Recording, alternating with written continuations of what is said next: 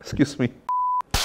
Do not start 2023 until you watch this video. Here's why. 2022 hasn't been very kind to me. Early this year, I lost a friend to suicide. Then I had a bad health report. Turned out I had a similar heart issue just like my dad. Months later, a benefactor of mine died of a sudden heart attack. And just a week ago, my sister found 2 tumours growing inside of her. One was benign, the other unknown. Perhaps 2022 hasn't been very kind to you as well. Health scare, bad report, accident, loss. All these misfortunes made me realize recently that I have been making a very dangerous assumption. I assume that I have many more years to live. And don't you have the same assumption too? You live your life assuming that there is always tomorrow. You close your eyes and you sleep with absolute faith that you will wake up the following day. But sadly, this isn't the case for many people in this world. Okay.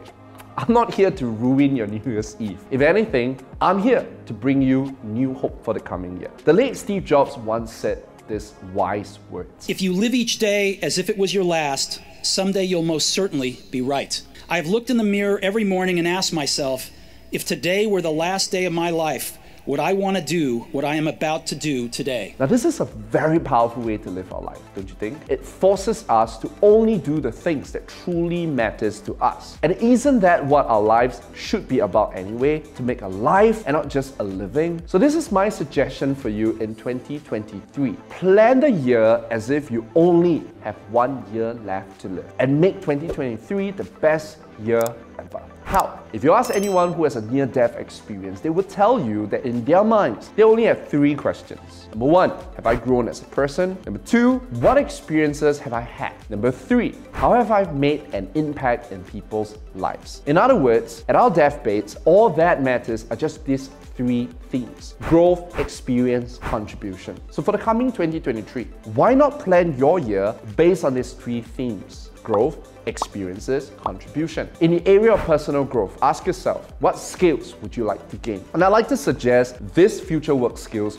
recommended by Forbes. They will help you thrive in the digital age. Critical thinking, complex decision making, emotional intelligence, creativity, collaboration and teamwork, interpersonal communication, adaptability and flexibility, leadership, personal branding, time management, curiosity and love for learning, embracing change, and looking after yourself. Now, out of that list, pick 4, 1 per quarter. I'd like you to also consider the following virtues to work on in 2023. Courage, discipline, wisdom, self-control, justice, peace, sincerity, frugality, humility, and love. Also the same thing, pick 4, 1 per quarter. In the area of experiences, ask yourself, what experiences will make you feel happy and alive? Now, I got my inspiration from this book, 101 Things to Do Before You Die. And here are my favorites. Travel all around the world, learn a new language, achieve your ideal weight, take up a new sport, connect with your past teachers, be a mentor to someone, do volunteer work, get a pet, get a complete makeover, learn a musical instrument, read a book on a new topic, volunteer at a hospice, conquer your biggest fear,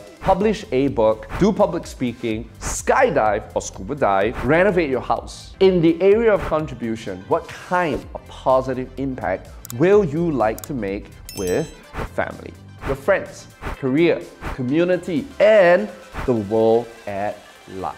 Anything is possible if you set your mind to it. So I'd like you to think big. My friend, when you realize that it will all end someday, that your life has no guaranteed number of days, that your breath is running out, you will suddenly learn to live. And you'll realize that the biggest value that life can bring to you is growth, experiences, and contribution to others. When you make your life about what truly matters, you will find peace, love, and joy as your companions while you live out your magnificent life. So here's wishing you a fulfilling 2023, and thank you so much for making me a part of it.